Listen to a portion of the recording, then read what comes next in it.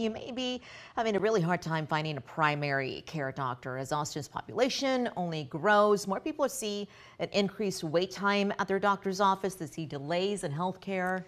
Yeah, this is creating a concept called primary care deserts. KXAN's Blake DeVine joining us now. He spoke with a doctor about this issue. Blake, so Travis and Hays County both designated as areas with a primary care shortage. Unfortunately, that is the case, Erica and Sally. Right now, the average wait time for a primary care visit in the Austin area is around 26 days, which isn't great, but it's better than most rural areas. This all part of a growing trend in Texas called primary care deserts. It's when there aren't enough healthcare professionals to provide primary care for a majority of the population. In Texas, only 9% of counties currently have enough primary care doctors to treat people who live there. So tons of Texans are switching over to telehealth services. Teladoc Health, a company founded in the Lone Star State, says the number of new patients has doubled since last year.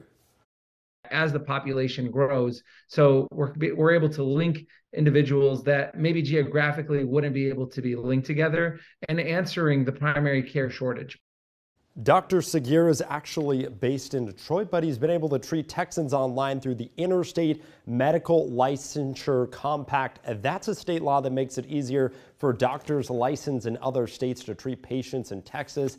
And since March of last year, more than 1,300 doctors have been licensed in Texas through that compact.